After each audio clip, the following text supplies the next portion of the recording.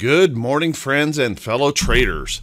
This is Doug Campbell with Right Way Options, and this is the morning market preparation video for Monday, January 25th, 2020. Well, my goodness, we had quite a week last week with a little bit of back and forth, kind of ending the week with a little bit of a down note.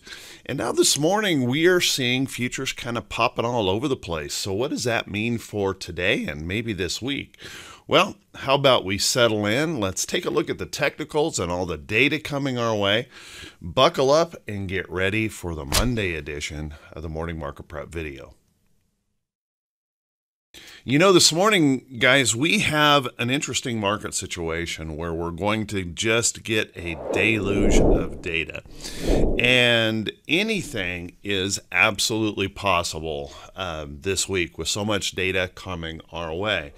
But first, let's take a look at these technicals, and then we'll kind of dive into some of those data issues that could affect us. But let's take a peek here and see what we have going on. Well, if we look at our technicals here in the chart, if we look at trend first, trend is certainly bullish. And although we pulled back here in the Dow last week just a little bit, we didn't really hurt anything technically. You can see it might have felt a little bit punishing with the big gap down that we had on Monday, but those bulls did a pretty good job of defending, and at the end of the day, we ended up holding support overall. So what I want to point out is that we're in this rather wide range, choppy consolidation, and we can't rule out the possibility that that could continue all the way over here to trend. Now, the thing that could push us out of this is a huge round of earnings this week. We have a lot of the big tech giants reporting this week. We have a bunch of data coming our way. So it is entirely possible that we could find enough energy in here to push on through, break out to new highs. But one of the things I want to point out here is we actually run a considerable risk as well of that push down and breaking that trend should those earnings disappoint. Now, I can't tell you whether or not earnings will be good or bad. I think everyone is kind of leaning to the good and hoping that things remain positive. But one thing I want to remind everyone of is we have our P&E ratios are very, very stretched at the moment. And even though our economy is struggling with the coronavirus, we have pushed these companies and really stretched them to the upside.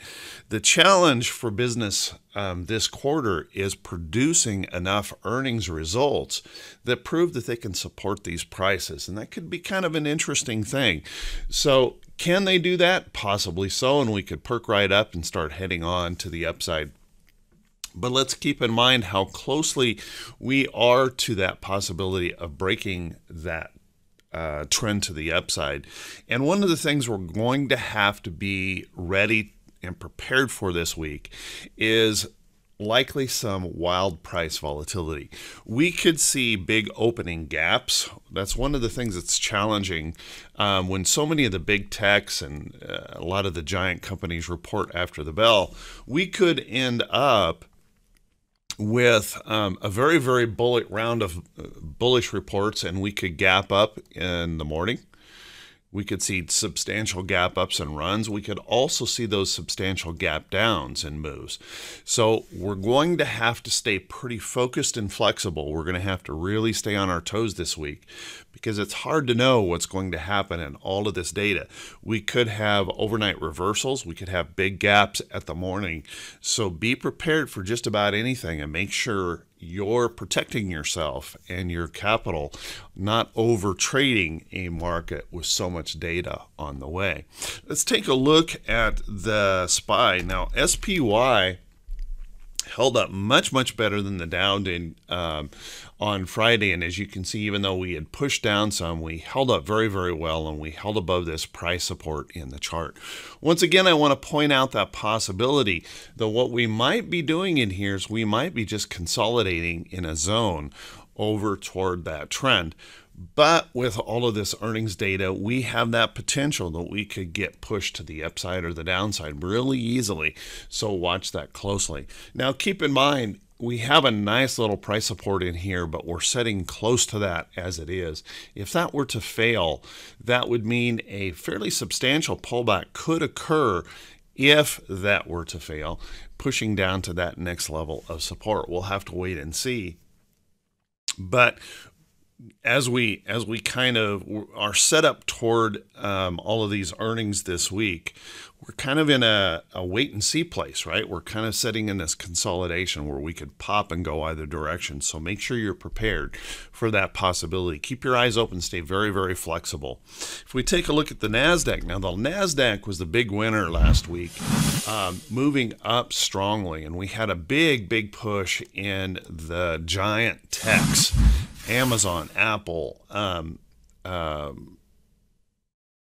Google. They all did really well last week, pushing back up.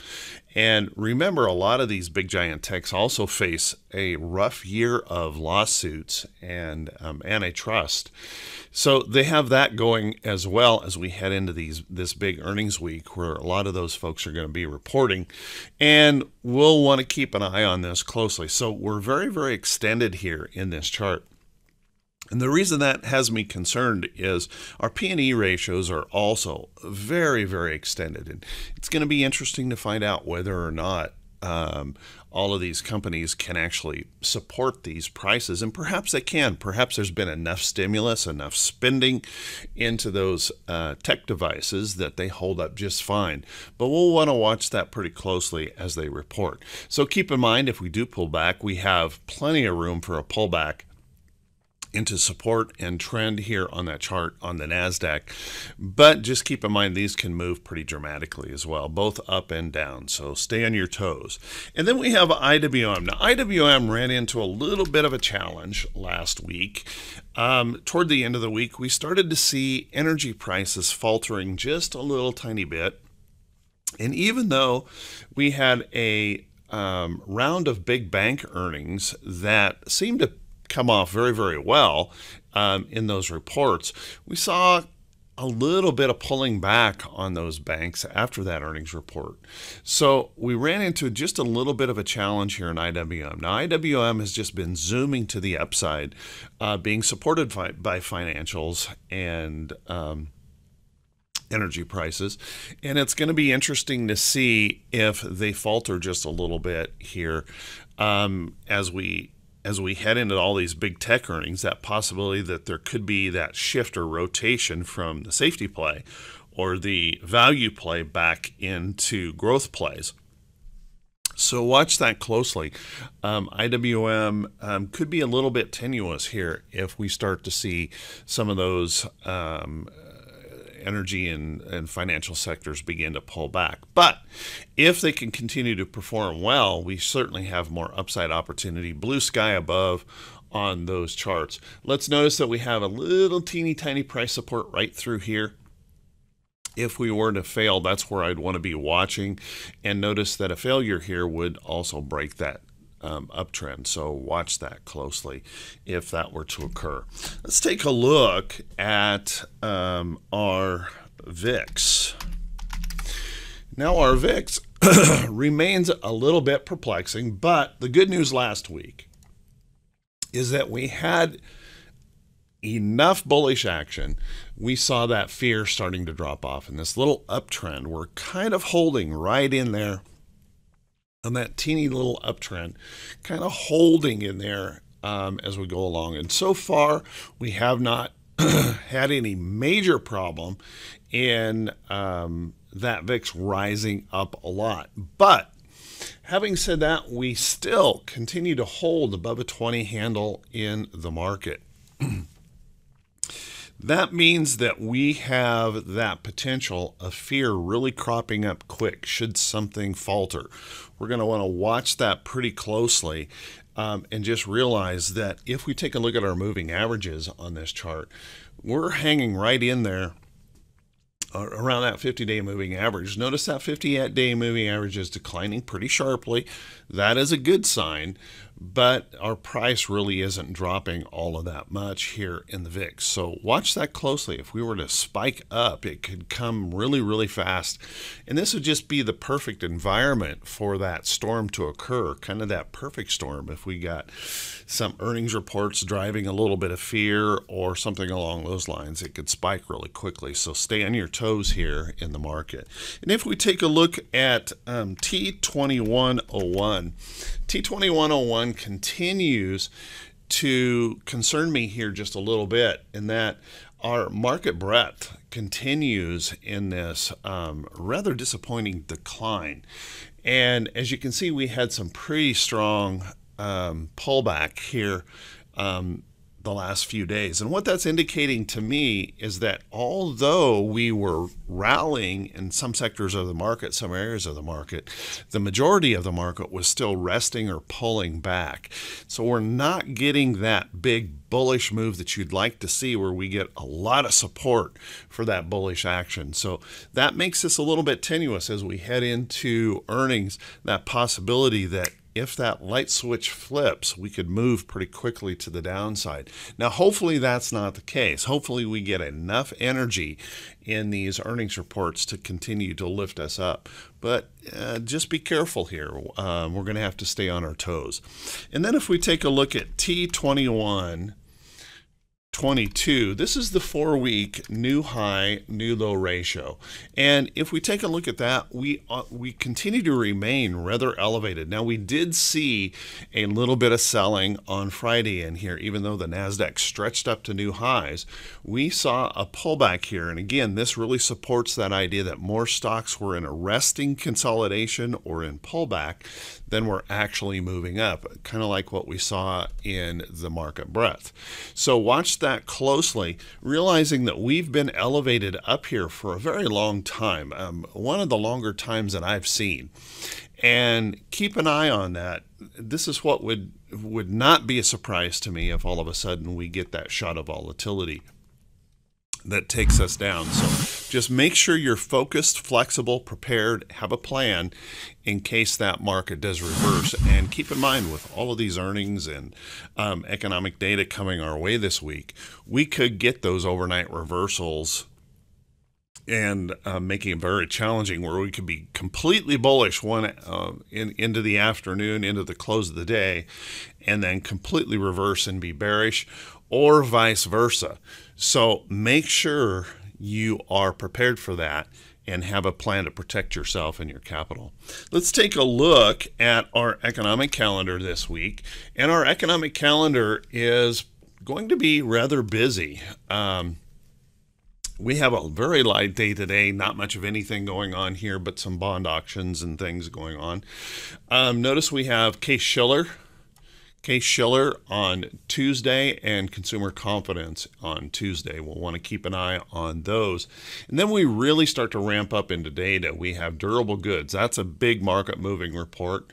Petroleum status, and keep in mind we've got an FOMC this week, where we're going to get that FOMC announcement, the Fed chair's press conference. Obviously, that can move us around dramatically. We have GDP, international trading good, jobless claims coming out on Thursday, with home sales tied in there as well.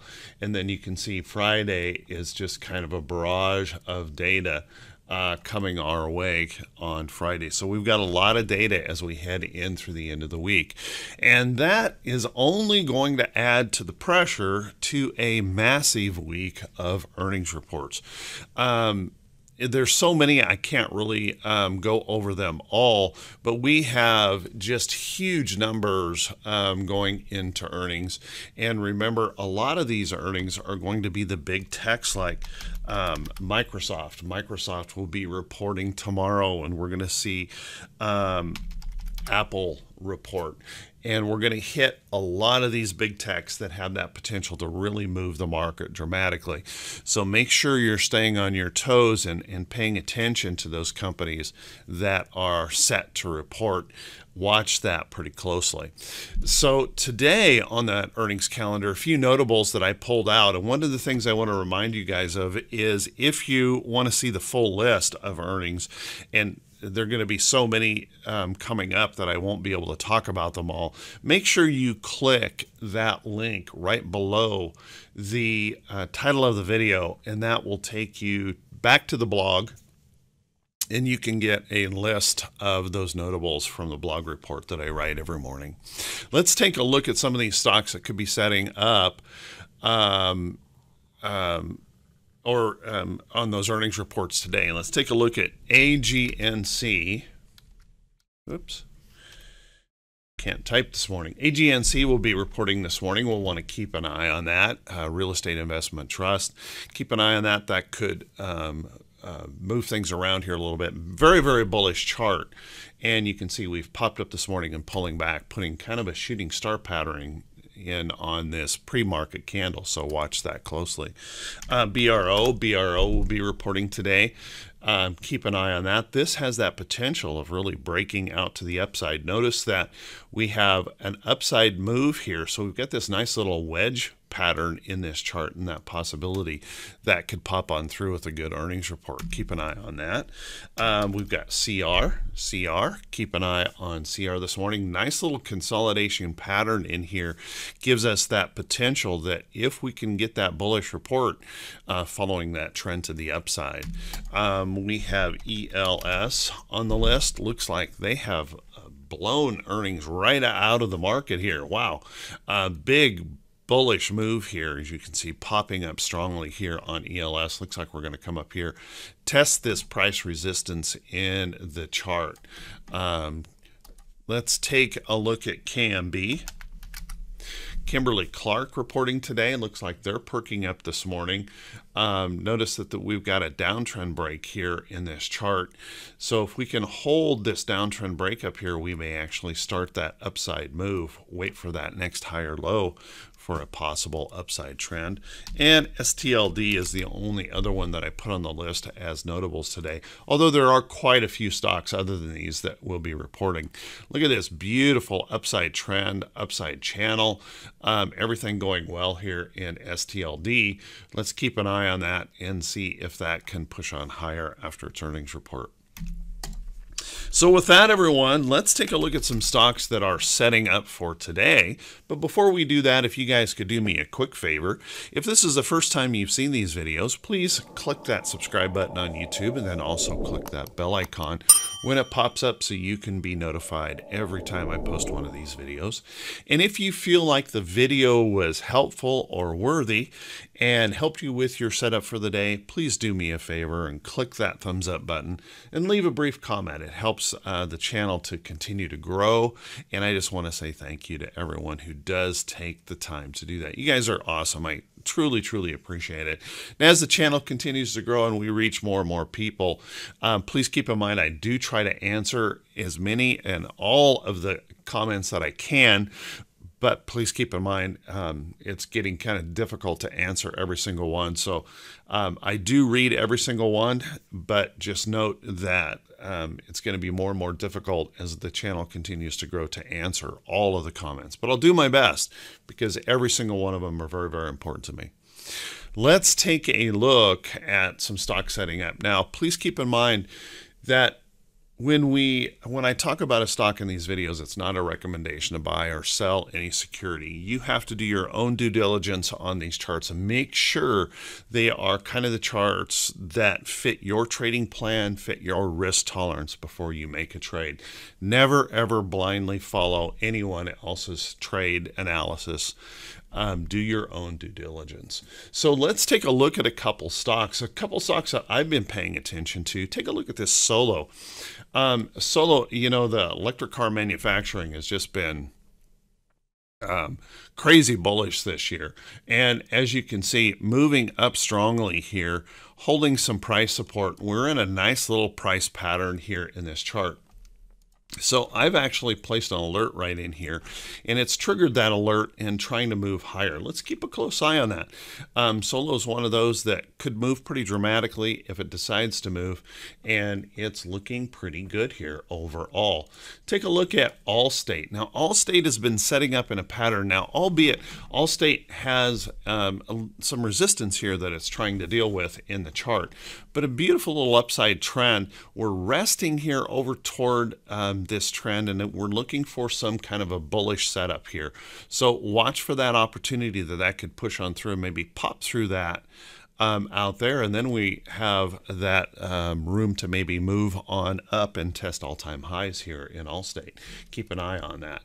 I've been keeping an eye on NIO as well. NIO popping up here last week, moving on higher again. Electric car manufacturing, very, very strong, holding above this price support and consolidating that move. That's what I like about that chart. Now it's going just a little bit ahead of its trend. So, and although we may have sharpened the upside of that trend, just kind of keep an eye on this, that possibility that this may still have to work its way over to this little bit longer term trend. But watch it, it's looking very, very strong. Take a look at Johnson & Johnson. J&J coming out with their new vaccine, looking for approval and stuff on this new vaccine. It's a one-dose vaccine, which makes it very, very attractive to a lot of the healthcare officials out there. And you can see we've popped up here in that chart. Don't be surprised if this has to rest or pull back a little bit more, but keep an eye on that. J&J may have some more upside potential. And then we got to take a look at a lot of these retailers. Retail has been setting up in an interesting pattern here. They've held up very, very strong. Take a look at Kohl's. Breaking through resistance, holding in a nice little consolidating pattern. Now, clearly we have some resistance here that we have to deal with in the chart, but holding up nicely, and there's just a lot of these right now.